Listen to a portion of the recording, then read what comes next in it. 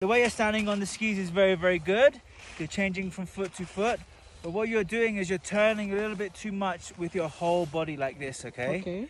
So it's okay on a flatter slope, but when we start to get steeper, when you start to move the body too much, the skis will run away from you. They will wash out, okay? Just the leg.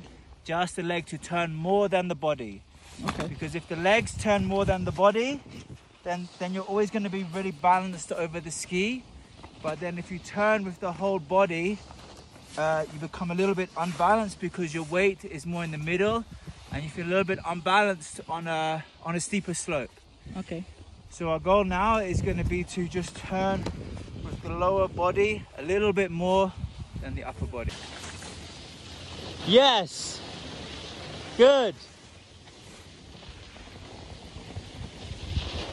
Yes, good! Does it feel better?